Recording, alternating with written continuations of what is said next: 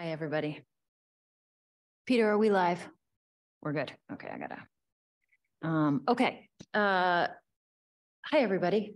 Welcome. This is the Portland City Council. We're meeting in a workshop. We've got 7 out of 9 of us here present. I believe we'll be joined by our other 2 colleagues in person shortly. So I'm going to call this workshop to order.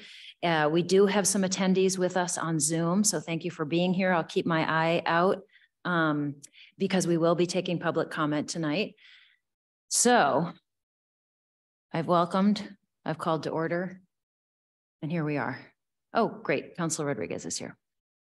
Councilor Fournier's on her way. So we'll just get right into it. I just wanted to take a couple of minutes before we have a presentation from our Corporation Counsel, just to kind of lay out where we are.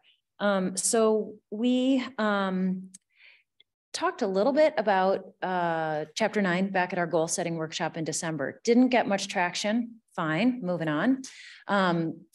Followed up in response to a couple people reaching out and saying, where did we land on that? Didn't get much response. Okay, fine.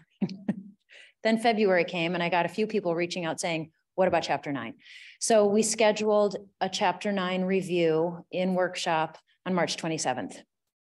And the intent of that workshop really was to give the council the opportunity to have a discussion on the heels of a few years worth of constituent feedback and input, as well as staff discussion about how Chapter 9 governs the citizen initiative process. And at that time, in preparation for that workshop, I had asked Corporation Counsel over email, shared it with you all, that the 3 things that I thought we had heard most consistently from constituents was, is 1,500 the right number of signatures? Is a 5-year wait on a council amendment to a citizen approved ordinance the right amount of time? And do we need to have a fiscal note that would be required of any possible question that would go before voters? So that was the starting point on September 27th. The memo and draft ordinance amendments on March 27th reflected those 3 areas. We met, we had some discussion, we got some feedback, we took public comment that evening, just like we will tonight. And Corporation Counsel has put before us an amended version of both a memo and the ordinance with some changes that reflect the conversation that we had on March 27th. So thanks to all who have given feedback, both at that workshop and between then and now. I hope everybody had a chance to read the memo and the changes provided for us for consideration by our Corporation Counsel, Michael Goldman. And again, my intent here is to give the council the opportunity to have a say on whether or not putting something in front of the voters is the right move. So that's the intention tonight, is to emerge with something that we can put before the council for consideration. So please give your input tonight, and we'll take that forward. So I'll stop there and hand it over to Corporation Counsel for any additional summary. Thank you, Mayor. Good evening, everybody. Good evening, members of the council. And I'm not sure how many people we have on Zoom, but I think what I'll do is I'm not going to read my whole memo, but I'm going to assume that some people have not had a chance to look at it, and I'll do a quick summary of the memo is essentially a summary of the changes that that we've made to Chapter 9, and so I'll just go through that real quick. The first change is, as the mayor mentioned, is an increase in the number of signatures, the petition signature requirement, increasing that from 1,500 registered voters to 10% of the number of votes cast in the previous gubernatorial election. The next major change is some changes to the procedures for the filing of the application in order to have the clerk's office generate a petition, and also a review process whereby the clerk, in consultation with our office, would make sure that the proposed ordinance meets certain requirements in the chapter. The next change is some changes to section 936 and 937, clarifying petitioner circulator requirements, and also including some certifications that circulators will have to make when they submit signed petitions. We're also proposing adding a fiscal impact statement. So upon the city's receipt of an application for a citizen initiative, we would have the finance director or the finance office prepare a fiscal impact statement, and also we're considering an additional requirement that if the fiscal impact is greater than 50,000, then the ordinance would have a prospective application date that would start at the beginning of the next fiscal year, rather than have it start immediately. Or the typical requirement would be that it would be 30 days after the certification of the election. Next would be publication costs. We discussed this at the last meeting. Right now, the Chapter 9 requires 2 separate publications of the ordinance in the newspaper. And as the clerk explained, it ends up being very costly. I can't remember the numbers for the last election. Ashley. So November's election, because of how lengthy the ballot was and how many questions we had on there, was $16,000 each time. And for this election with just the one, it's like $2,500 each time.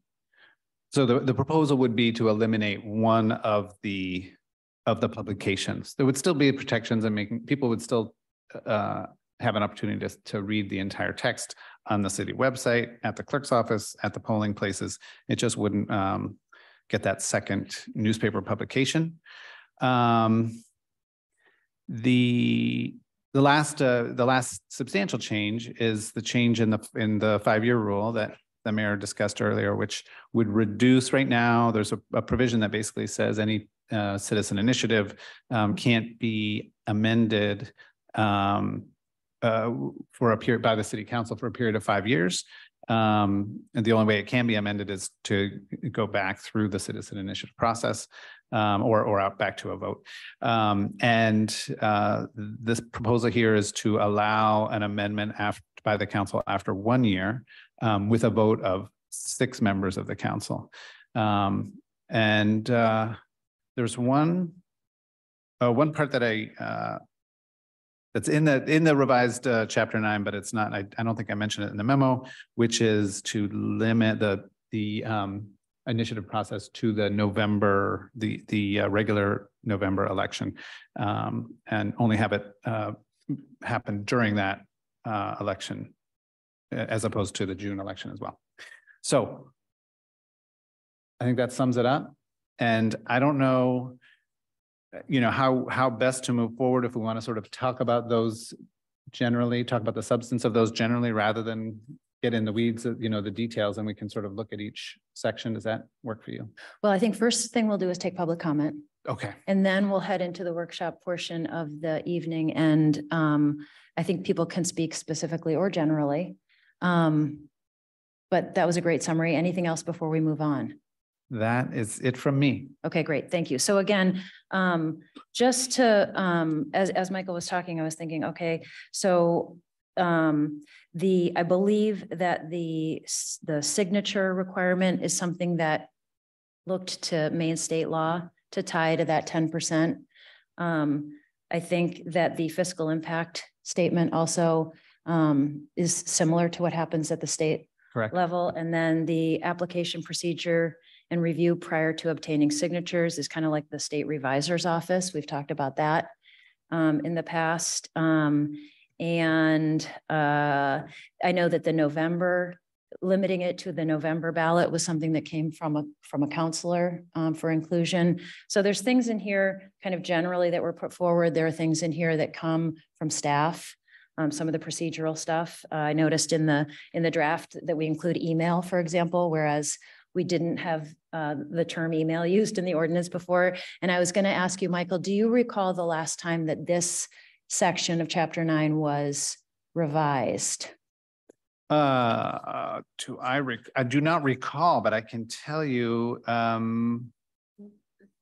I don't know which. is it 91? Yeah, 90. I was going to say it's 1991. Yeah, 1991. And it was originally enacted in the 50s. Okay, Yeah. so originally enacted in the 50s, most recent revisions to this were from 1991. So great opportunity for us to have this iterative process to review and see whether or not there's anything in this ordinance that could be improved upon. So with that, I will open it up for public comment. We don't have anybody here with us in chambers, but if you're on Zoom and you'd like to speak, go ahead and raise your hand. We're happy to have you here. The clerk will keep the clock at 3 minutes. Please give us your name and either your address or the organization you represent. And thanks again for being with us. Jim Hall, you can start us off.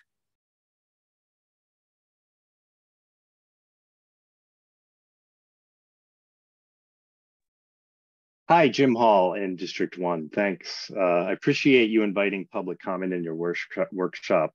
This is such a vital aspect of democratic checks and balances.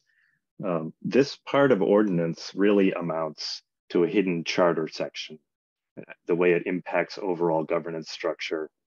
That's why I advocate for requiring the same 30% turnout threshold. But the principal revisions you've asked to draft here, as the mayor went over, the signature threshold, legal review, fiscal note, those all align with proven state level processes. And I support that on the same principle that we're implementing campaign funding to a proven state statute.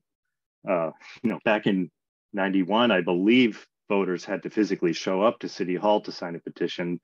Maybe that case 1500 was seen as a groundswell of support, but elections practices have changed radically since this has been reviewed. Just see the reference to email in the cost saving section.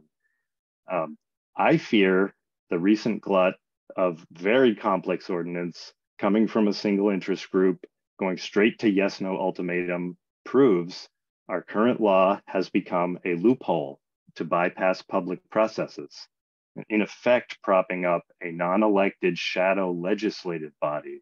And you may disagree with that, but in any case, we simply must set thresholds as percentages, at least fix that, especially with the present desire to grow housing stock and therefore total population. And please consider what mechanisms are available to ensure consensus building earlier in the process. The way that poorly vetted cruise ship referendum was forced to ballot, even while its architects disavowed it, should be a cautionary tale. It's not hard to list others.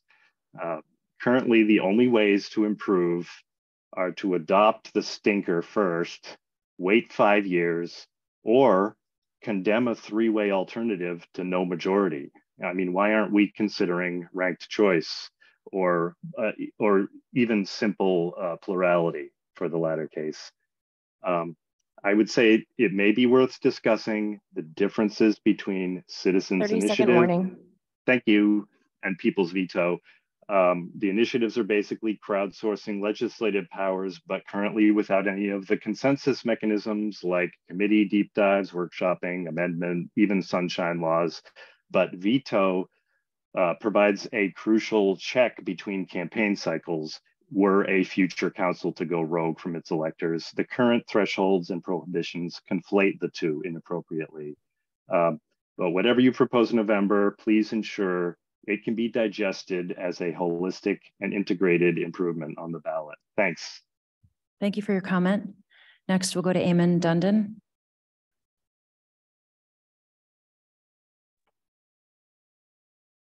Mayor Schneider and members of the City Council, good evening, and thank you for hosting this workshop tonight. My name is Eamon Dundon, and I'm the Director of Advocacy at the Portland Regional Chamber. I appreciate this opportunity to address the need for modest reforms to Chapter 9 provisions concerning citizen-initiated referendums.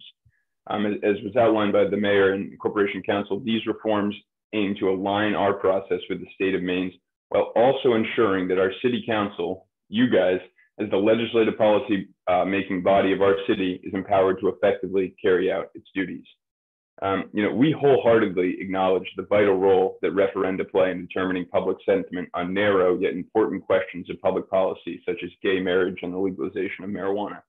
However, in recent years, our city has been beset with increasingly broad and sweeping measures that amend and insert dozens of pages of city code without any impact from you, our elected policymakers. This inhibits your ability to respond to the needs of your constituents.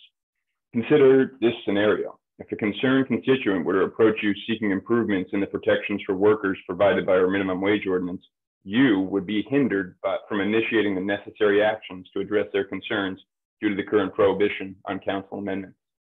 Similarly, if an affordable housing developer were to request a waiver to provisions of the Green New Deal, citing excessive costs required by specific provisions in the ordinance, you would be prohibited from initiating council action directly undermining one of your most important goals, producing more affordable housing.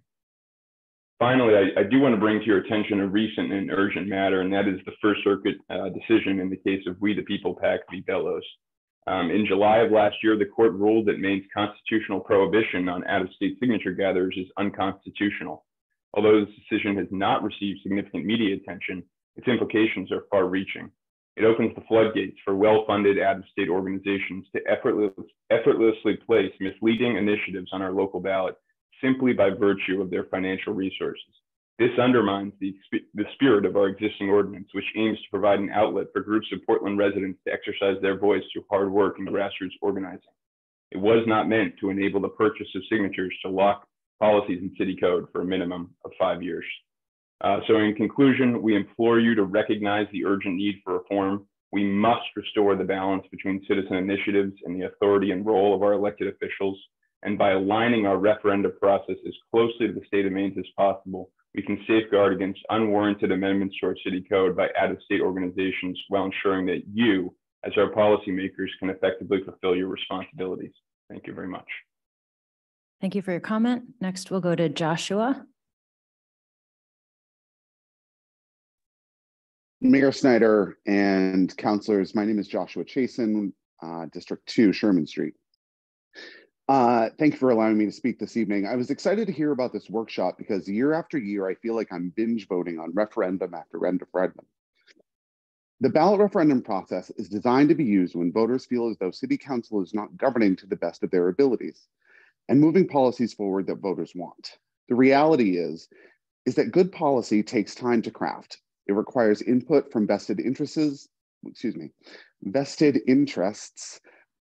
that the policy specifically would affect, which is not how ballot measures are written.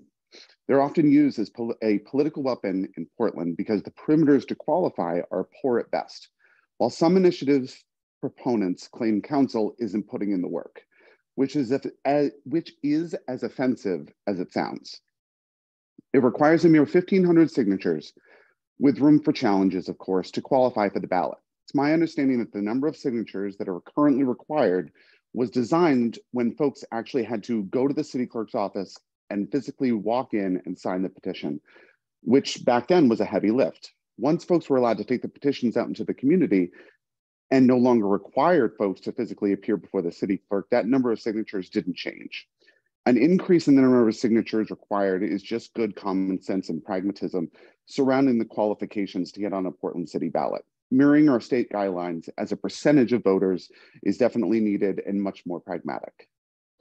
Our current Chapter 9 hamstrings City Council and their ability to govern effectively by not allowing City Council to amend or change bad policy that's often written without all the stakeholders present. Current rules prohibit any changes to initiative after its passage for 5 years. What's proposed would change that to 1 year, which is certainly much more common sense driven. Good governance by councilors that we vote into office is being tampered by an arcane rule that needs amending.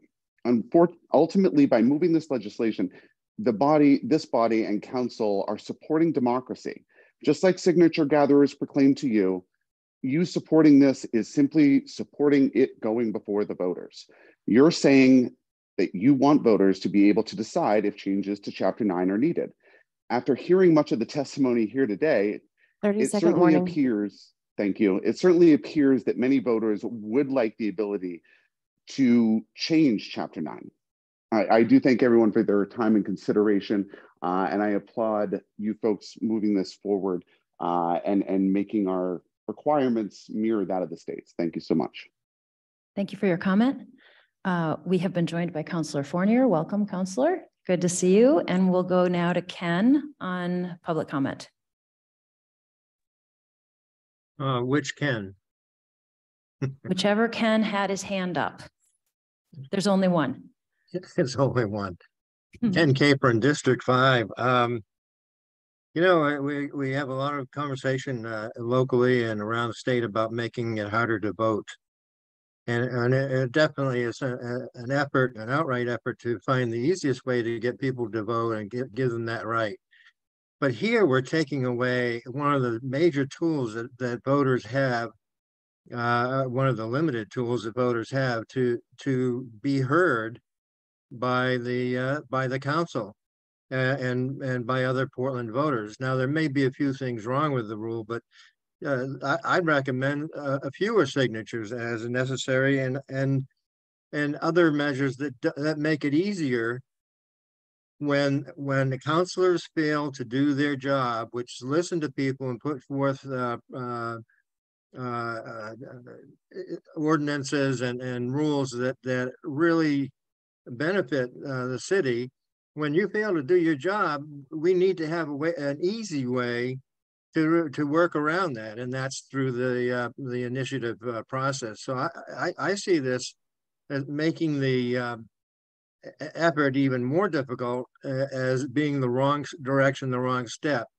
Granted, there needs to be a process under whatever hierarchy where the councilors and the petitioners sit down and have a conversation about what would be best language to serve both sides on the ballot that comes up. Whether it's a June ballot or November ballot is irrelevant.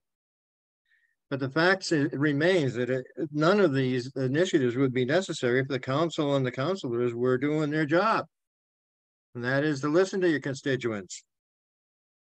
Council doesn't want to know where or how it's failing is the impression that this gives.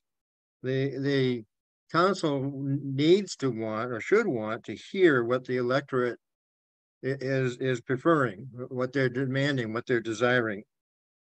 There needs to be a uniqueness to Portland. Somebody mentioned about doing what the state does. As a Portlander, I don't give a damn what the state's doing. Let's do it our way. We have home rule. So let's worry about us and let the state do their thing, whatever they choose to do. But 1,500 votes or signatures is way too much. Thank you for the timing. Is way too much. And I'd recommend the only change that you really need is a way to collaboratively work on the wording of the ballot to get a meaningful question on the ballot. Everything else, make it easy. Because if your counselor is not working for you, then you got to have another way, and it should be an easy way. Thank you. Thank you for your comment. Next, we'll go to Philip. Good afternoon, councilors. This is Philip Matthew, Crosby Street, District 5.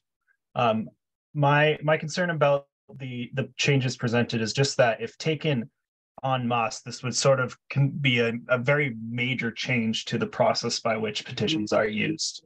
As one of the people that has supported several of the recent referendum and has felt that they have sort of moved the ball forward in a meaningful way, I recognize that there's concern both from people that may not agree with some of those referendum, but also from councilors that would have preferred to put forth those changes to the ordinance from the council.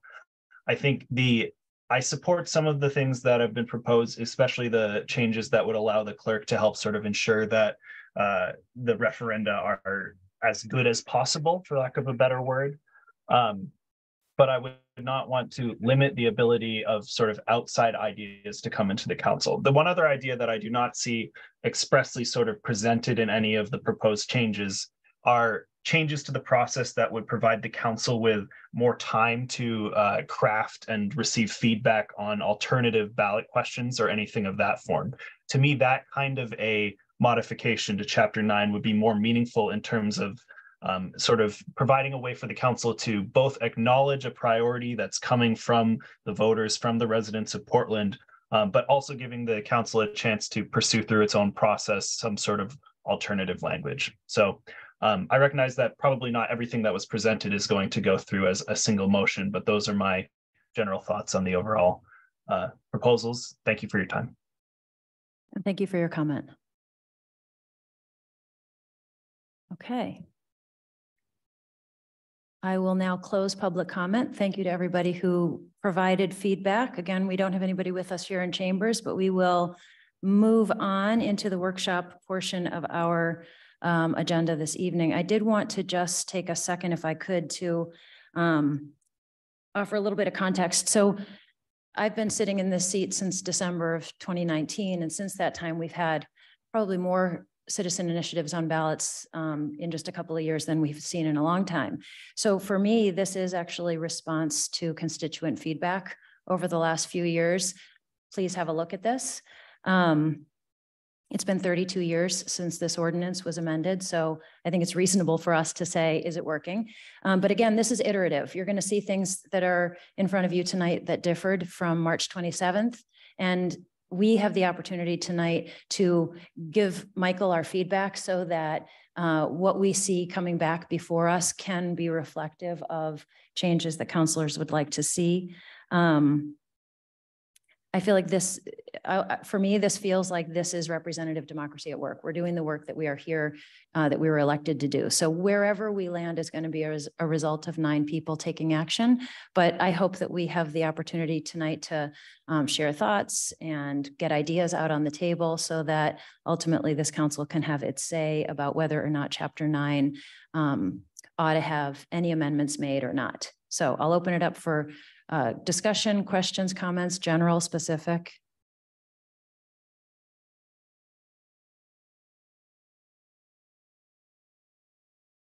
Any feedback on the draft you've got before you?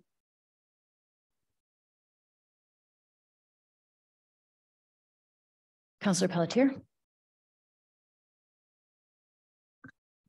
Thank you. This is just general. We're just talking generally now, correct? Okay. I'm trying to, this is always awkward when this happens. So I mean, I have some thoughts. I feel a little bit like a broken record, but I guess I'll share. There we go.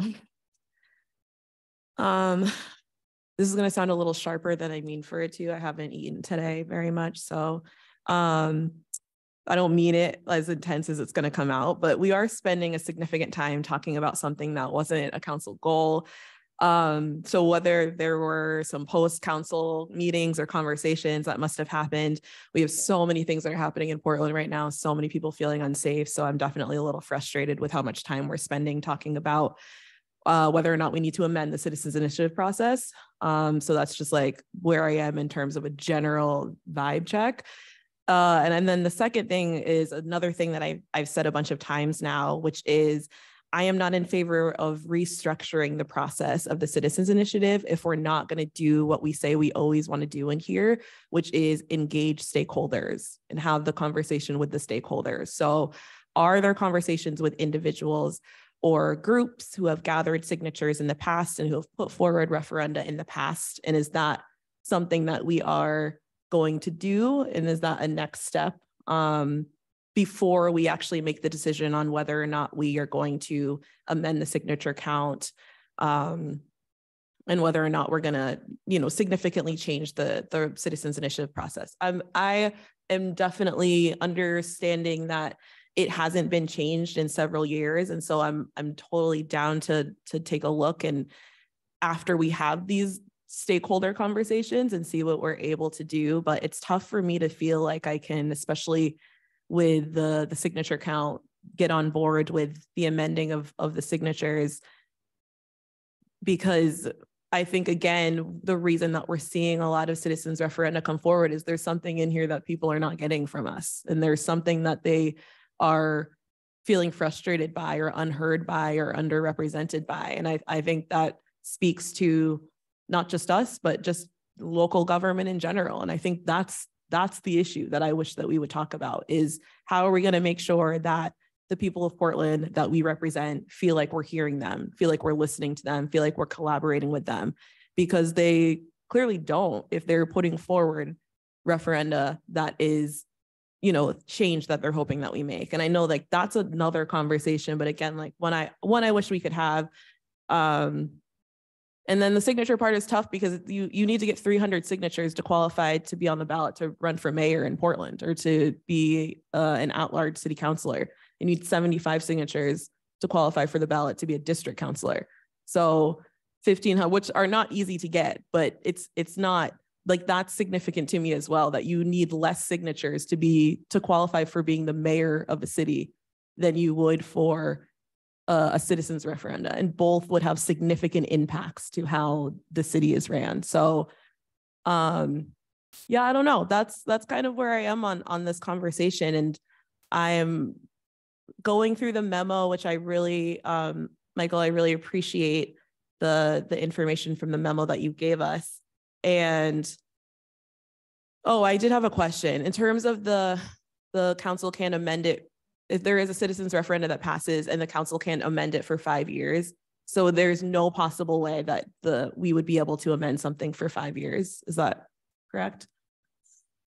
Currently, the council on its own cannot. It would have to go back out to the voters in order to do that. So it's through either the citizen initiative process or the council could put forward an initiative to go out to the voters as well. So that, but the only way to change an ordinance passed through the initiative process is to go back out for another election. So we would have to create in something that 5-year period. Sorry. Okay, Yeah. so we would have to create something in here and then put that back out for a vote, essentially. Right. Okay, that's helpful. Thank you. Yeah, I mean, like fiscal impact statement, I'm good with that. I think that makes sense. I think the petitioners being main voters makes sense. You know, I think the running it in the, sorry, I'm trying to find like where all of the bullet points are.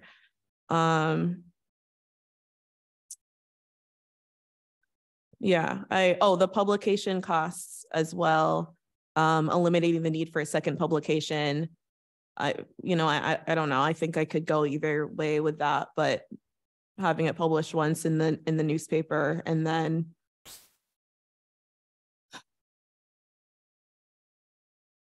retaining the requirement that full text be posted at the clerk's office and at all polling places sounds fine as well. But the signature count is tough for me, and I don't know that I can be in favor of raising the signature count if we're not addressing the core issue. And to me, the core issue is that people don't feel like we are hearing them, and that's the conversation I wish we would talk about. So I'm going to stop there. Thanks.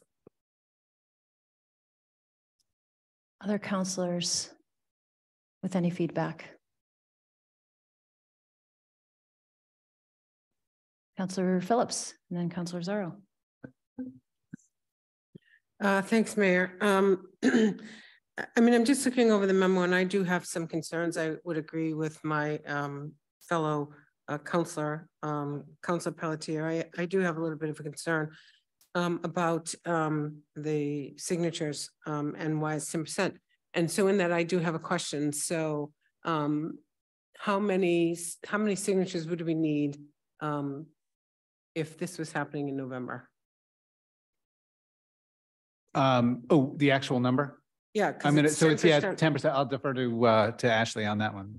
Yep, it's so the 10% of the gubernatorial election was this past November was would be 3,399. So almost doubled, and that would change every 4 years. Okay. Yeah, I mean, I have a little bit of a problem with that as well. It just seems like a lot. I mean, and so I might be okay with a 5%, but I think doubling that amount seems, again, it's a little concerning to me. And so that's it on the first one. And then I'm okay with the application procedure and review. Let's see, the signature, no, wait a minute, which one's this one? Proposed change to petition procedure provision of 9-36C and D. I'm okay with that. Okay with the change in 9-36E and D. I do have some questions about the fiscal impact. I agree that there needs to be some fiscal impact statement there.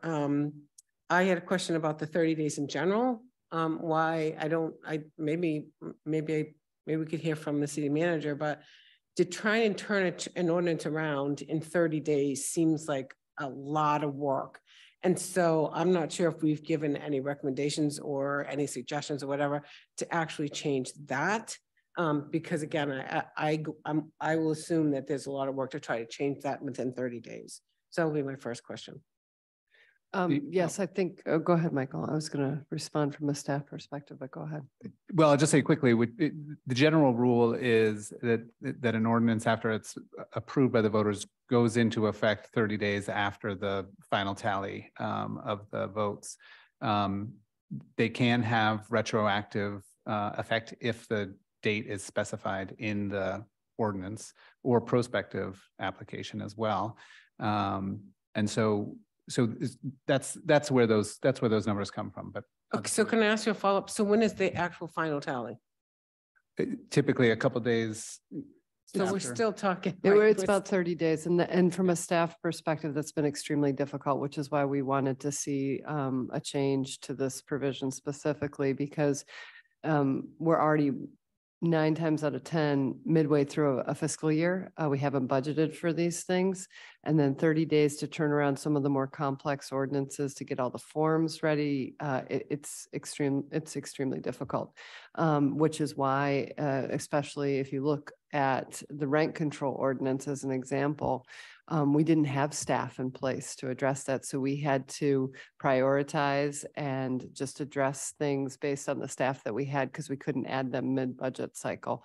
So it's become really complicated, which is why we've requested, or I had strong feelings about including at least a fiscal note. And then if the cost gets over 50,000, to say that we would delay implementation until the next fiscal year to be able to budget for that. Which I'm in agreement with that. I'm trying to think about all the ones that are under 50,000.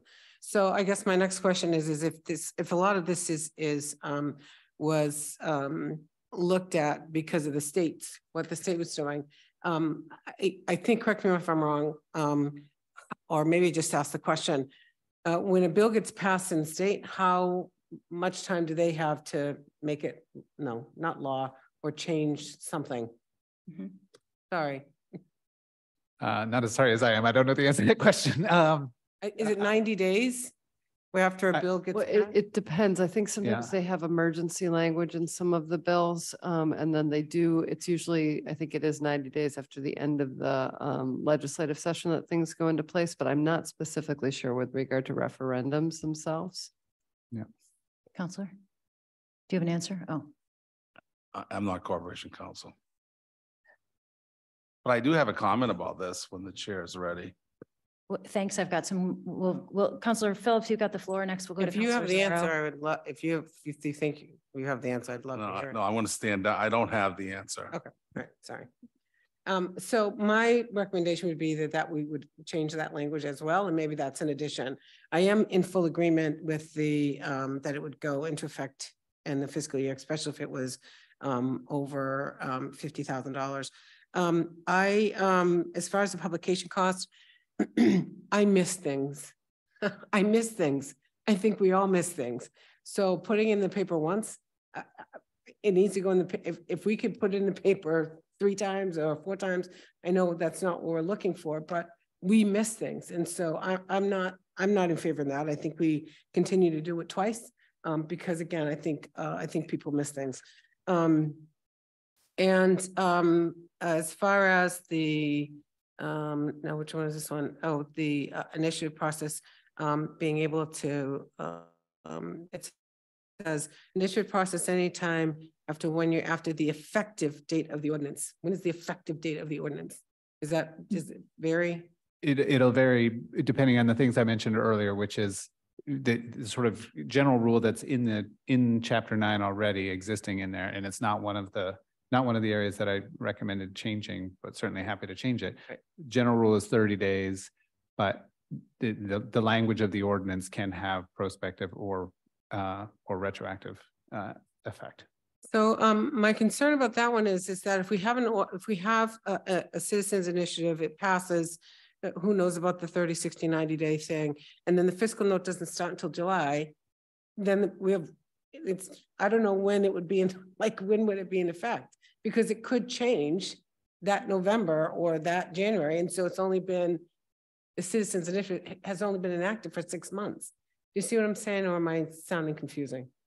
I'm not totally clear of the question. So, sorry, my concern is, let's just say the effective date is January 1st, for lack of a better word.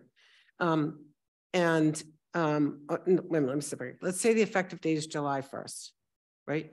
That's with the fiscal note. Right now I'm confusing myself. Let's see, I'm trying to figure this out.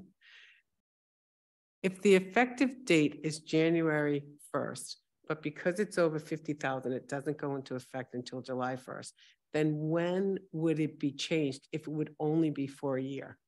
Would it be changed in January of January, or would it be changed a year from July? I think I got it. I think I got it. Oh, Jesus, thank you. Ooh, child, sorry. Right now, as the language is drafted in the version that was attached to the memo, it would be the 1 year period is tied to the effective date of the ordinance. Right. And so I think the way the process would work as proposed is if there is a greater than $50,000 fiscal impact, then automatically the effective date would be July 1.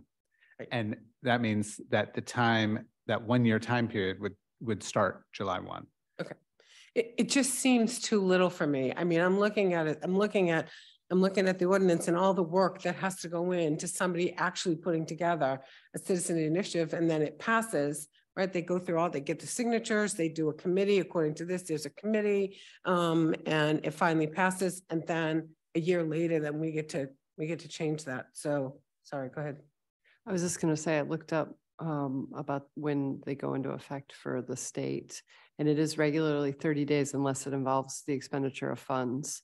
And so if it does involve the expenditure of funds, it's held off for 45 days until the convening of the next legislature, so that they can provide a means to raise the revenue to be able to cover that cost. So they do anticipate expenditures and so on as well. So again, I would make some kind of a recommendation that it not just be the 30 days, that we consider that as well, because it is difficult to put all that together. Anyway, I've said enough, and those are my concerns, I guess, and my questions. I may have more. Thank you. I'll just quickly respond if I can. Of course. To that last comment, which is we would when we do the fiscal impact statement, that would be at the beginning of the process before the petitions get circulated. And if the finance department notifies us that the fiscal impact is going to be greater than 50,000, then we would then put in the prospective July 1 effective date into the draft ordinance that would be included in the petition. Does that make sense? It does make Okay. sense. Okay. My concern is if we only give it a year, if the city council goes from us not being able to do anything for 5 years to 1 year, with that fiscal note, I don't know how long, I mean, it's only a year. So my concern is it's just not enough time, especially if, like Councilor Pelletier said, there's a lot of time and a lot of energy that is spent trying to put something together, right? Especially when you look at the whole ordinance of you need 9 signatures just to bring it forward.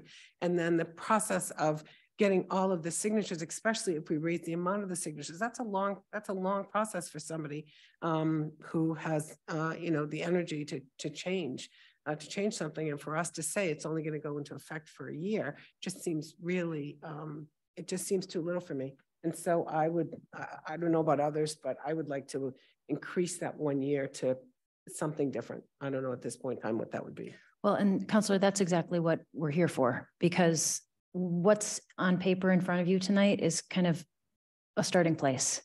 So that's exactly the kind of feedback I'm listening for.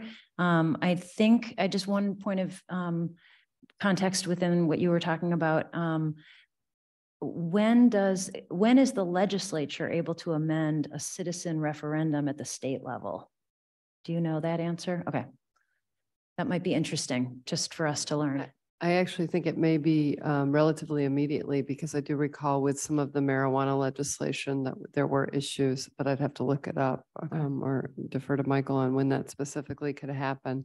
One thing I wanted to just clarify, Michael, so if we delayed the implementation due to over 50,000 fiscal impact to July 1st, that would, the year clock that Councillor Phillips was just talking about would be from that July 1 to the following July 1. Is that correct? That, as it's currently drafted, yes. Yes. Yeah. Okay. So it would give a year, but it would start when that July 1 date hit. Right, but technically within that year, with the city, if this were to go through, technically within that year, we could say we don't want it anymore and vote it out, correct? No, Not it vote wouldn't. it out. It wouldn't be, let's say there's a, you know, an election on November of 23. Yep. And there's an initiative that has, well, that's too soon, but anyway, just for example purposes. Yeah. If there was an initiative that had a greater than $50,000 fiscal impact, it would go in effect July 1 of 24. Yep. It would not be, you would not be able to amend it until July 1 of 25. That's correct. So it would would only be in effect for a year. That's right. Yes. Yeah, yeah, okay. Okay. Right. We would be able to change it within a year, but we don't have to change it. No, I'm saying for all of that work, right?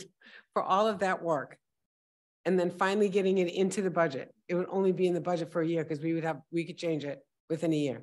Uh-oh. You could.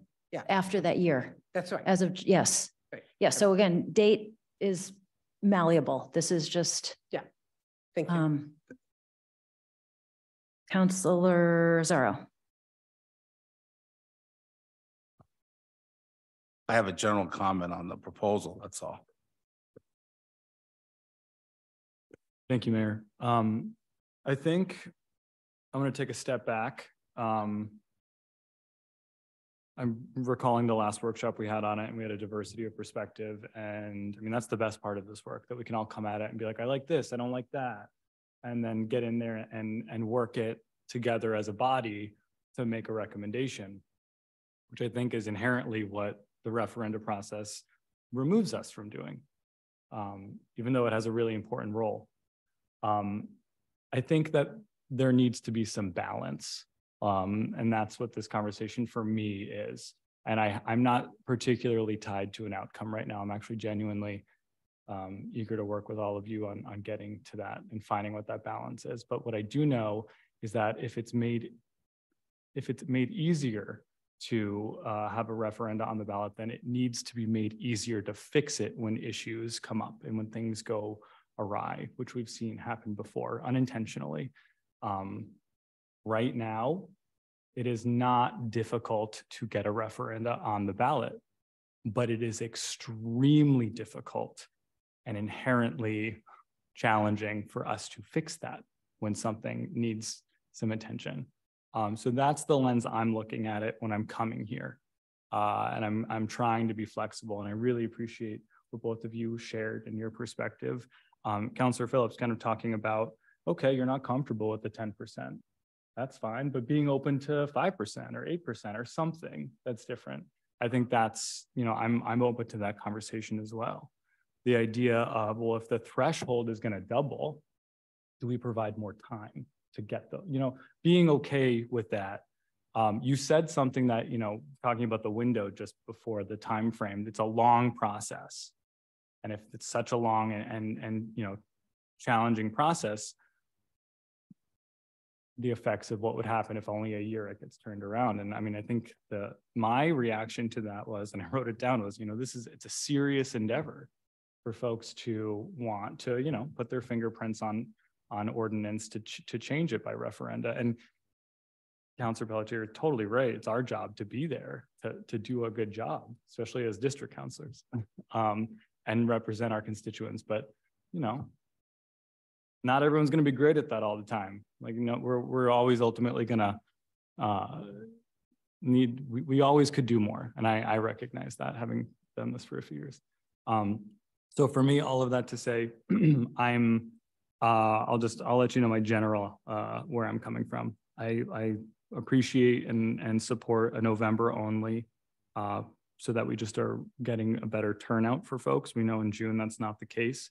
I'm supportive right now of 10, aligning with the state for 10% of the voters in the last gubernatorial election, but immovable if need be, if we can find a compromise. I know a few weeks ago with clean elections, we were diligent to align with the state. And so I feel like that's in line with it.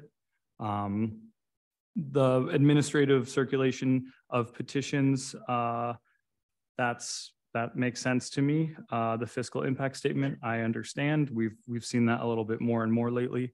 I'm in alignment with Councilor Phillips about the publication costs, just thinking about, you know, my constituents in D4, they read the paper, they might miss it the first time, although I know it has an additional cost.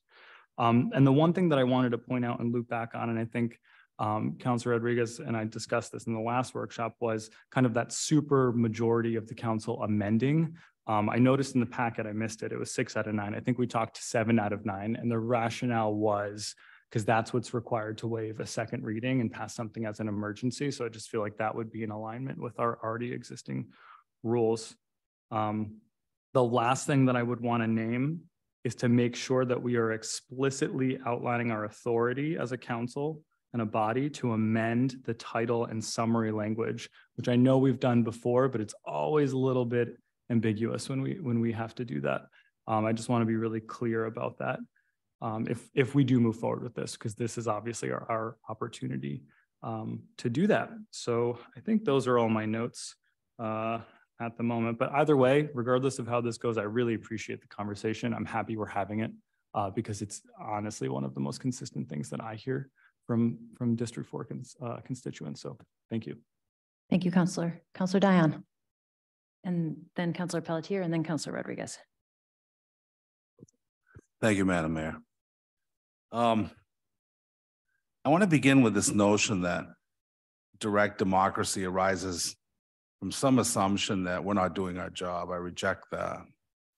When I see a citizens initiative, I don't question the motive. I don't see it as designed to somehow be a response to an elected body's inability or unwillingness to address a particular issue. I think citizens are more sophisticated than that. I think they can decide for themselves if there's a question that they feel so passionate about that they want to present to the elected population as a whole. And it's not a comment on a council or a commission or a legislature. So I don't dwell on that very much, like, oh my God, there's an initiative because somehow I didn't meet my expectations as a representative in this body. I don't do that. What I am concerned with is there clarity around language? All right, whatever the referendum question looks like, I want to ensure a process where there's clarity around language so we all know what's intended by the content of the proposed question. So at the same time, I don't spend a whole lot of time worried about how many signatures.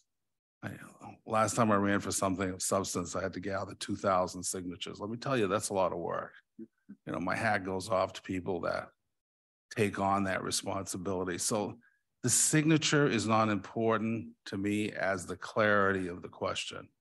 After the clarity of the question, I'm concerned about the capacity to inform the electorate, or the electors, I should say, citizens of the ballot.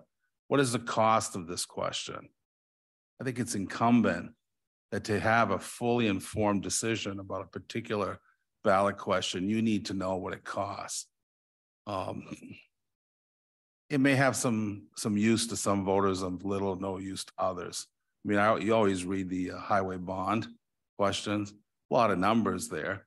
But I do pay attention to the numbers that are being fancied about inside that, because a bond is simply a credit card decision by the government. So I think we need to do the same thing. I think the public needs to know, yes, I support this in principle, but when I saw the price tag, I moved along to some other selection in the aisle, all right? So that's incumbent for us to do that.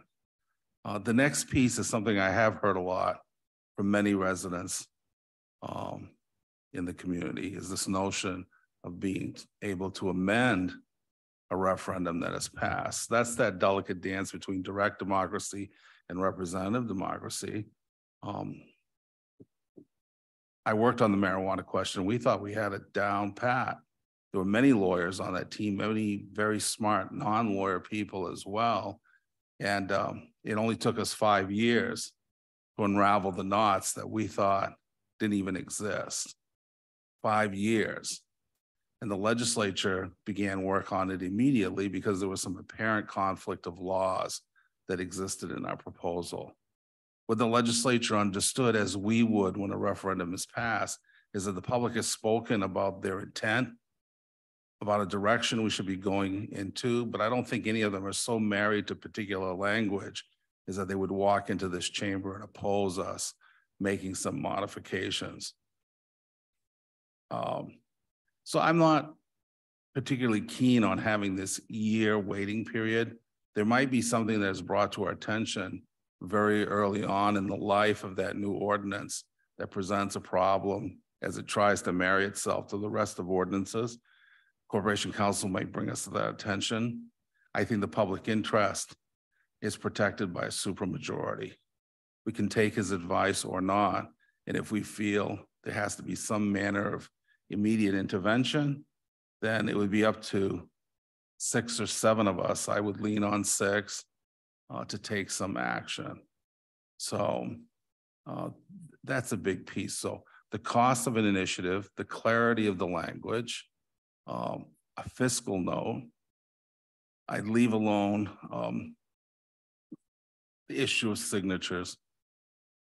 Privately, I could want more, but what am I accomplishing by that? I never have a good answer for myself. So that's why I'm directed to try to leave that alone if those other things are met. And in terms of fiscal consistency, I like the idea that if it has a certain threshold, that has to be moved forward so that this council, through its own budget process, can incorporate that cost. And that's where we get to make decisions that, okay, the public wants X.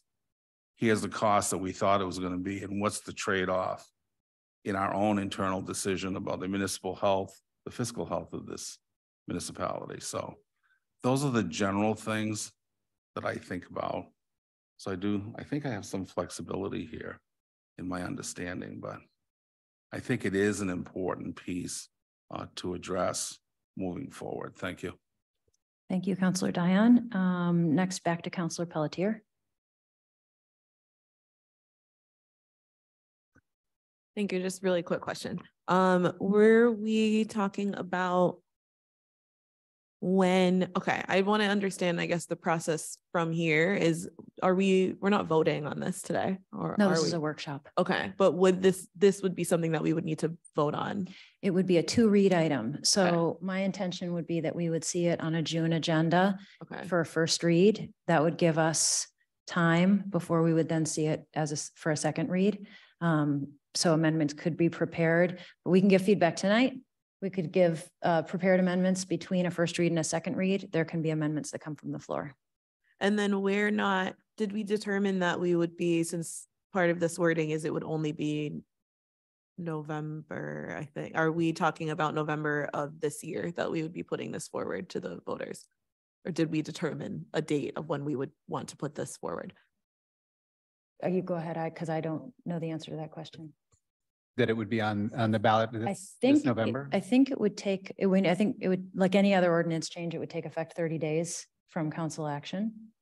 So I guess the reason I'm hesitating is because I don't know how many days between council action and the November ballot there would be, and there's dates in Chapter 9 that people would need to look at. Well, amendments to Chapter 9, by their very nature, have to go onto the ballot. Right. Right. So, maybe I'm misunderstanding. Councillor Pelletier, are you saying would getting citizen initiatives on the November ballot be bound by ordinance changes? This is just getting it on the ballot in November. Sorry, I got confused too. This is the council's action would be to put the question on the November ballot of this year. Correct. Okay. And we decided that in here, or is that something else that we would have to vote on, I guess, is my question. Am I making sense? I think the council action would be to send it to the ballot. Right. Right. There would be 2 reads, and a vote by this council to approve it. And then it would be prepared to go onto the ballot like another, any initiative or referendum. Yeah. Okay.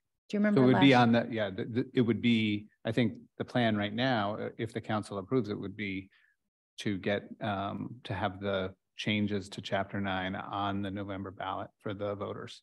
Okay. Okay. Thank you. I'm sorry, I made that more confusing. I think that last year, for example, we scheduled a special meeting at the end of August because we had some things that needed to get on the ballot, and we need to make sure we do that in time for the clerk to set the ballot and order the ballot. We did that, and I think we've done that every year. So, so there are things that may, so for example, the gender neutral language that we talked about, that is something we need to get on the November ballot. So we've got to schedule the first and second read. In my view, I don't know why we wait until August to do these things if we know they're coming.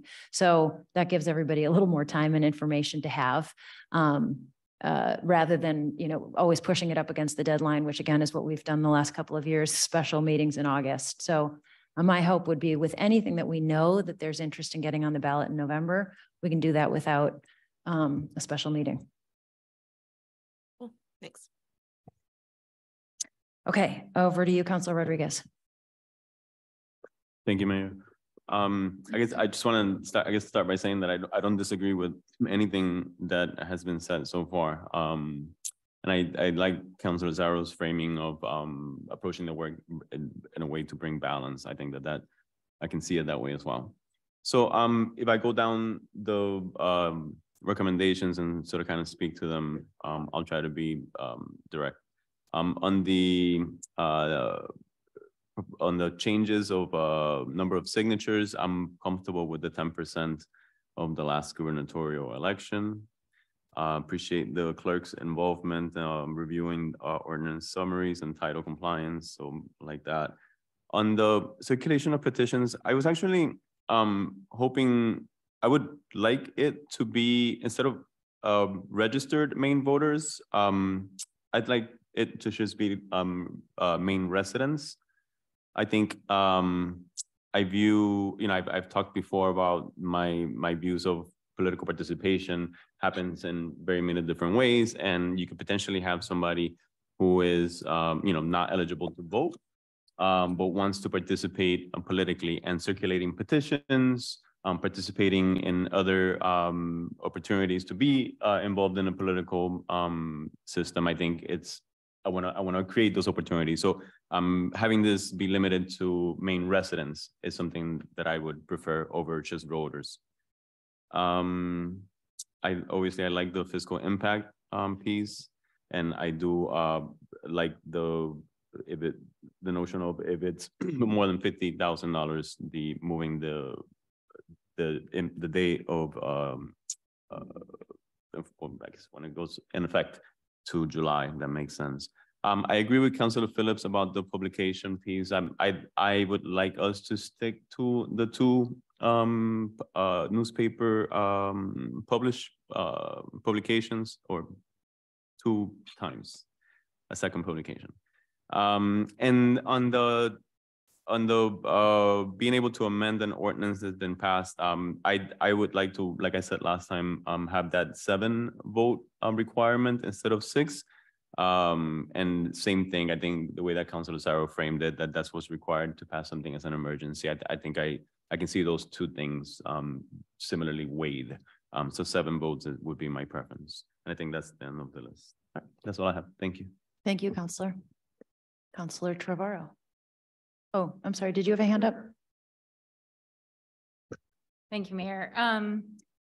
Well, I want to say, first of all, that I appreciate the work that has gone into this. And I want to just let people know that I never question intentions. I think that the reason that this is before us comes from the best intentions. And I say that because I feel like my comments on this issue can kind of land as personal. That's not the intent. It's simply that when it comes to issues of democracy and access to democracy and the question of limiting versus expanding access to democracy, I just hold very kind of black and white principles.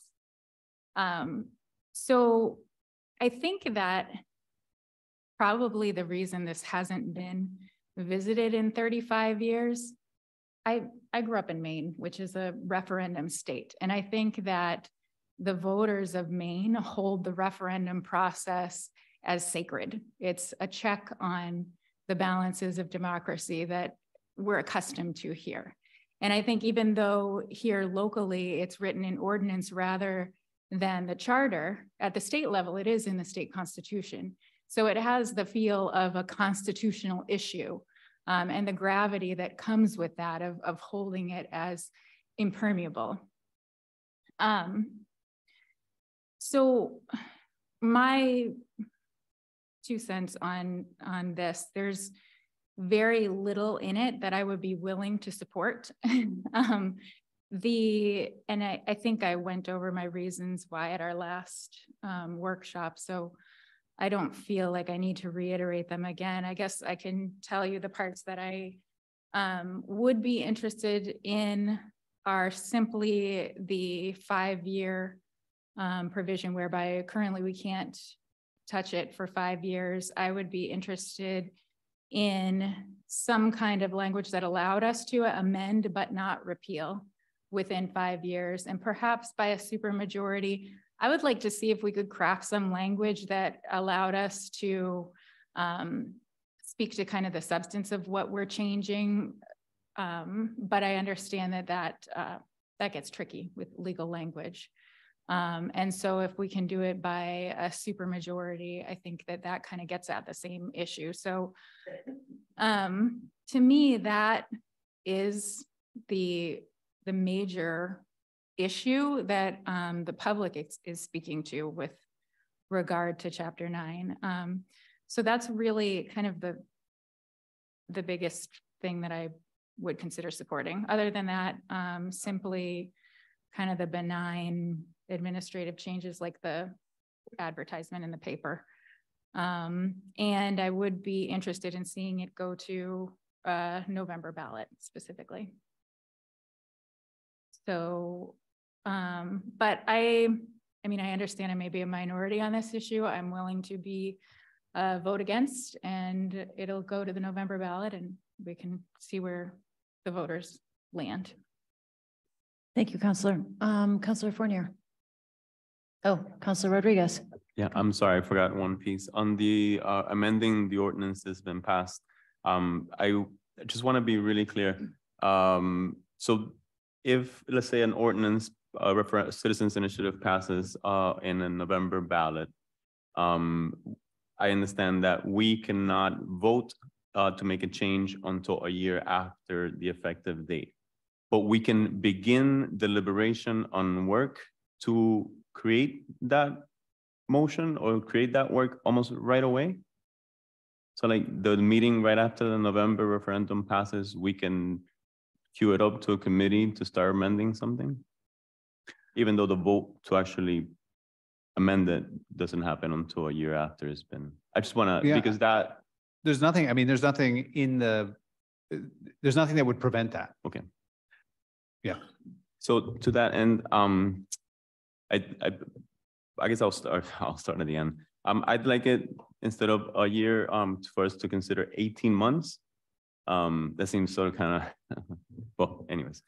So I think that it would take, I think a council, and I said this at our last workshop, I think a council would be, I certainly would be very, you know, I wouldn't go into amending something that passed a referendum without being very thoughtful and being very deliberate about it. I don't know that councils would be very aggressive using that this leverage that we're putting here. Again, because I think there is this fundamental respect for what happens at the ballot.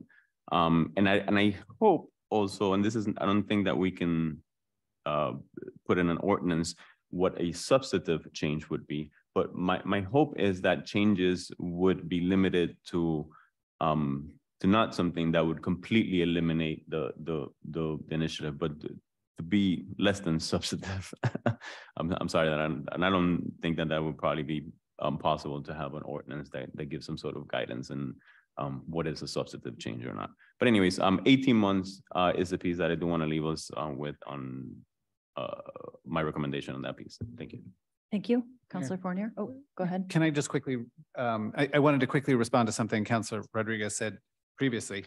And I just wanted to check it before I responded, but on the petition circulators have to be, state law requires that they be main voters. So that's required. And then people who sign the petitions have to be voters and registered in the municipality. So just wanted to make sure that to clarify that issue. Okay, thank you. Okay. Obviously I wasn't aware of that. Yeah. I guess so we don't have a choice then. Yeah. Right, Yeah. Okay, great. Thank you, Councilor Fournier. Okay, anybody else first? I really appreciate it. Thank you. I forgot to say thank you. Really, thank you. I just have to give you a hard time. I think I'll echo a lot of what my colleagues have said here. I think we are striving for a balance because we want the public to be engaged. I would much rather have them be engaged as we're working things through committee, as we have a chance to have a back and forth dialogue. And I, have heard from the public when they've been here that they sometimes don't feel like there is an opportunity for back and forth dialogue. So to Councilor Pelletier's point, I think figuring out how do we address that? And I don't think there will ever be a perfect solution, but we always have room for improvement. And so I definitely don't want to do so much that we're removing the ability for the public to engage with us. I would much, again, prefer that it be before we have to take lots of extra steps to be able to have that collaboration. To that end, I'm just gonna, as my colleagues did, just kind of go through the different points to share where I'm at. As far as the petition signature requirement, I'm still fine with 1,500. And my reason for that is whatever is put forward in referendum still has to go in front of voters. And so ultimately, this is all going back to our public, and our public has to make this decision. So we can't just get these 1,500 signatures and say, great, we're going to pass it as a council. It has to go to voters. And so I'm comfortable with the 1,500. I think, as Councilor Zarro had mentioned, finding the balance of if we are going to get a referendum to us and we're going to put that out to the voters, I want to make sure what's going out to the voters is accurate, that we, both as a governing body and as the public, understand the cost of what that's going to be to implement, because I don't think either side wants to do harm. I think we're really, truly all trying to do what's best for the city of Portland, but having sat on both the referendum side and being very much in support of questions that are coming up, and now sitting on the elected side, I can see this is really complicated. And so it is very important, I think, that we have as much information as possible for voters so that they know what they're voting for. So to make that language clear, I think is very important. So I'm fine with the 1,500. As far as the review, I really appreciate the review from the clerk and Corporation Council before these petitions get out to voters. So I am in support of that. The circulation of petitions matching the state language, I'm okay with that. The fiscal impact statement, I think, for me, is one of the more important components of what we're sharing, because I do think it's important to understand, are we putting forward a measure that is a $50 impact or a $500,000 impact? And I think those are very different things. And as we saw with the budget this year, there's not a lot of wiggle room. And so if we're passing something that we can't change, or that we don't want to change, it's what the public wants, I'd rather have a greater understanding of that out at the outset. I do also agree with Councilor Phillips. I miss things. We have work, we have counsel, we have families, we have life outside of this room. And so understanding that our public also is probably very similarly situated. So making sure that there is a second publication or an additional way for people to see that information, I think is very important. And then the final being able to do an amendment.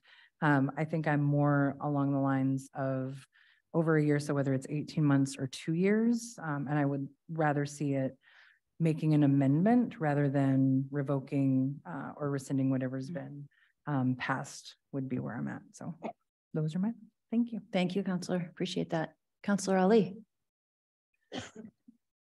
Thank you, Mayor. And then I think I mostly agree with, I'm just going to point out things that I think I will be comfortable with. I think making participation available to our residents means a lot to me. But to quote some of my colleagues, we need to have a balance. So I wouldn't mind keeping the signatures at 1,500, but in order to have a balance, because sometimes you cannot measure, if you remember, I think there is the Green New Deal. We have developers saying that the cause of the reason that why we cannot build in Portland is because of the Green New Deal. And then we have our own staff saying that we haven't collected enough data to agree with what the developers are saying. I remember at a housing committee meeting several times, I have a staff saying to me that, Councillor, we cannot say that the reason why developers are not building in Portland is because of the Green New Deal, because we don't have enough data to support that distance. So I will say, let's put the time frame where council can deliberate and possibly amend an ordinance or something that have passed by citizens to 2 years. That gives enough room. I'm just using the Green New Deal as an example, because it's been more than almost 2 years now, but still staff may say that we don't have enough data. So I want to give staff enough data to support the work, staff the space to collect enough data. And then I know that the council can do whatever we want within the frame of law. We cannot just do whatever we want, but there are things that we can do because we are the body that makes policies. But 2 years will be, for me, will be much, much more better than a year or 8 months. That's 6 months different, or 4 months different can make a difference in data collection. What else? Yeah, I was going to make a case about the non-residents and registered voters, but I think Councillor Rodriguez tried that and it didn't work, so I'm not even going to go there. Yeah, I agree with everything else. Yeah. Thank you, Councillor. Thank you. So I'll weigh in. I just want to start by saying that whether one person requests a workshop or multiple people do, we always do our best to get it on the schedule. So again, I don't want to go back to why we're here tonight, but it certainly was at the request of councillors who were following up and wanting to have this. So I appreciate everybody's input tonight. And I will also say that I tried to stay away from the specifics of the first draft we saw on March 27th. And went back and forth with Michael about the responses we got from councillors on March 27th in order to have work product for tonight. But for me, I come into this with an open mind. I think that, like I said, over the past 3 years, I have had significant constituent feedback asking for review. But where we land, I really want it to be the product of this council. And in the spirit of representative democracy. We've got an old ordinance. We've had a lot of action in this realm. We've had a lot of feedback. Do we need to make any changes? That's really up to us. And I certainly think that having public comment at workshops, both of them, was important. It's what I wanted to do. We don't usually have public comment during workshops, but I think that this is an important one. So that's where I am. So what you're seeing before you tonight is not my work product. This is the culmination of our process as a council. As far as the signature requirement goes, I think that I look back to, where this was 1,500 signatures was in 1991 when people did have to come into City Hall to sign petitions. So I think I'm open-minded to change there. I'm not committed to it. I hear a majority of the councilors saying they're fine with 1,500. It's fine with me. I hear a lot of support for the administrative changes that have been made with regard to the application procedure prior to obtaining signatures and the circulation of petitions. That works for me too. I am definitely in support of a fiscal impact statement, and I hear my council colleagues are as well. I think it's smart, actually, because again, in 2020, it was very difficult to watch staff try to implement 5 new ordinance changes without the funding to do it. And so it ends up being frustrating for everybody. The folks who put the question on the ballot who want to see the change, the voters who voted for that change, and staff who kind of have their hands tied, and that doesn't work for anybody. So I think that's smart. I'm hearing people want to stick with 2 publications. It's fine with me. And then as far as the council's ability to amend an ordinance enacted through the initiative process, I'm open-minded there as well. I've heard support for 12 months. I've heard support for 18 months. I've heard support for 2 years. So I think we can figure out a way to get there together. I will say that on a practical level, when the voters have spoken, in my view, you have to be really, really careful about what you would potentially do to change anything. The voters have spoken, and I think that we all have a ton of respect for that. So I think what I've learned over the last 3 years is the possibility for amendment wouldn't be substantive, it would be administrative. Is there anything in an ordinance that would require administrative? But I actually think that the application procedure and review element gets at that. I think we'll have improvement as a result of that kind of reviser's capacity that we're talking about building in. So that makes me feel like there is there's improvement in that way. So I'm fine whether we go with 2/3 council needing to act on that front or a supermajority. I'm flexible and open-minded there. I think for me, what this is I have full respect for the citizen initiative process. I think it's part of our state government. I think it's part of our local government. It's here to stay. I think for me, what this is it's a common sense review of an ordinance that we've been asked to look at. So I'm happy to look at it, and I appreciate everybody's feedback. And I think we can get something before you that represents the feedback, and we can take it from there like we would with any other ordinance amendment. And again, sorry to have gotten things confused in response to Councilor Pelletier. This would be council action contemplating a question that would ultimately be decided by voters. Did you have something you wanted to say, Michael? Anything? Anything else from council colleagues? Councilor Phillips. I just want to add something. I really do want us to look at or see the next time we're together, if we can make some kind of recommendations to change the 30 days to a 45-day. If it's under 50,000, isn't that what you said, City Manager? If you're trying to track the state, the Constitution says 30 days, but if there's money involved, it was 45 days plus going to the legislature. So right, but there's no, it doesn't say how much money. Because in our ordinance, it would say over $50,000. So I'm saying I did under $50,000. I don't know what, I mean, I certainly don't want to debate it tonight, but that would be a recommendation I would like to make, is the 45 days instead of the 30 for under 50,000. And then can I say something else? And Councilor Phillips, just to clarify there, is that within the citizen initiative process, a citizen initiated amendment to an ordinance? You're saying you'd be more comfortable with a 45-day implementation period, but are you talking about ordinance amendments in general? Because the council rule are any ordinance amended by the council goes into effect 30 days. Why, that is a very good question. We can think about it. That's in the, yeah, that's in the. Oh, so the that's 30, in the yeah. charter. Okay. Okay, so I can't do that Oh. one. But I do have another question that doesn't have anything to do with this. It gets back to Councilor Pelletier's comments at the beginning of here, and something that you had just said, which is that tonight we had this work session and we opened it up to public comment, which we don't normally do. And so for me, in order for us to actually have engagement, I don't know if it's an ordinance, but I would like us at some point in time to talk about how that would be, if that's changing something in our ordinance to say that we would have public comment on our work at our workshops or every workshop.